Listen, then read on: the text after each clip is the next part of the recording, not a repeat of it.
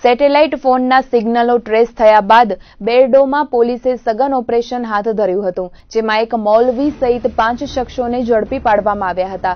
તો બેરડોની ઘટના બાદ કચ્છના સીમાવર્તી વિસ્તારોમાં કેટલાક દેશદ્રોહી શખ્સો દ્વારા દેશ વિરોધી પ્રવૃત્તિ કરાતી હોવાના ઇનપુટ્સના પગલે SOG, LCB, parole furlough squad, city traffic, જિલ્લા ટ્રાફિક અને પદ્ધર પોલીસ દ્વારા 7 જેટલી ટીમો બનાવી ગઈકાલે બપોર બાદ સઘન ચેકિંગ હાથ ધરવામાં આવ્યું હતું.